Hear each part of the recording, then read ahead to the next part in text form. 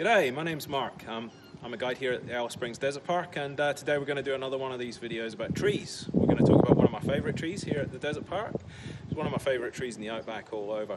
It's called the red mulga, and it's this one growing here. So in the courtyard as you arrive at the Desert Park, we have this beautiful stand of trees, and it's the first thing really that greets you as you come in.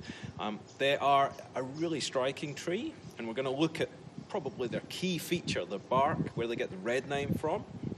But if you want to see one of these in the wild, you've got a tough job in front of you, because they live around in the Northern Territory. They live around some sites around the edge of the Simpson Desert. They grow in drainages there. There's not a lot of drainages, and in those drainages they really thrive. You get stands where you get nothing but that species, but they are very prone to fire. So if a fire does come through, it will kill them off. They'll regenerate, but they're all the same age.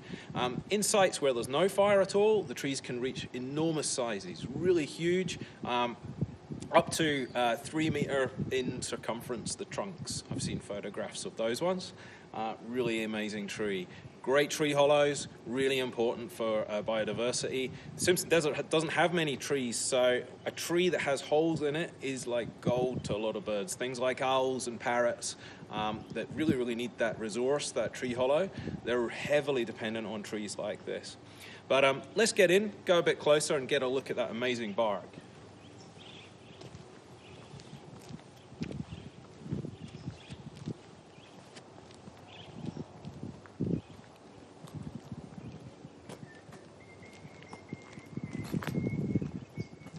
So when you get close to it, you can see the red colour comes from the bark. But if you can see the texture of the bark here, if you come in a bit closer and you can really get a good look at it, the bark itself is curling back from the trunk. You can see it's very delicate, very paper-like, and it's curling back, and it's forming this kind of almost fuzzy-looking effect here. This gives it one of its other names, which is Mini Ritchie Mulga. And Mini Ritchie refers to that kind of curling there of the bark. Now, it is a bit of a puzzle to botanists exactly what the function of this is. It's probably got more than one function. And they speculate that maybe it's about transpiration. Transpiration is how a plant breathes and exchanges water vapor and air.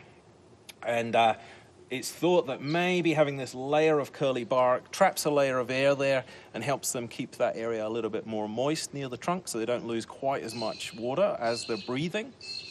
So that's one possibility. Another possibility is that it's actually possible that underneath this layer there could be a photosynthetic layer. That's what happens in some other trees around the world, like birch species. Their bark peels back, and the layer of bark underneath can actually photosynthesize, so it can actually feed on light.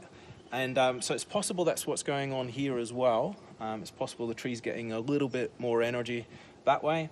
The red color relates to a chemical in the bark that's actually a bit of a sunscreen. So it's quite common in trees. They have this kind of red color in areas where they're trying to block the UV that damages the cells, but still let the visible light in that is what they need to grow.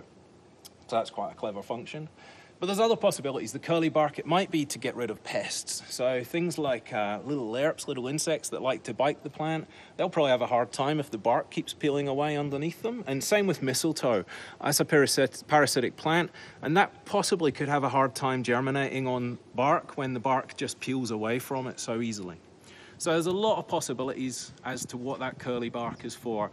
But at the end of the day, it is beautiful, isn't it? It is really pretty. This beautiful red color and this papery look, and it makes the tree almost look hairy. It's almost like a furry tree, and they really are quite striking. And it goes all the way from the base right up to the very tips. So the tree puts a lot of effort into that curly bark, so it's obviously very important. If you want to see one of these, good luck. There's very few sites you can see them. They do line the road between Mount Dare and New Crown Station in the southern end of the NT, but we don't have any in any reserves. So the ones we have here at Desert Park are the only real protected ones. If you want to see these, they're right by the entry to the park. So once the park opens again and we can have visitors, welcome to come in. Don't come straight in to the entry. Take 5 minutes to come and see these stunning trees that we've got at the entry to the park, because they really are remarkable. Very beautiful. All right. Thanks for watching, everyone, and yeah, join me again next time when we'll pick another great tree to talk about. Thank you.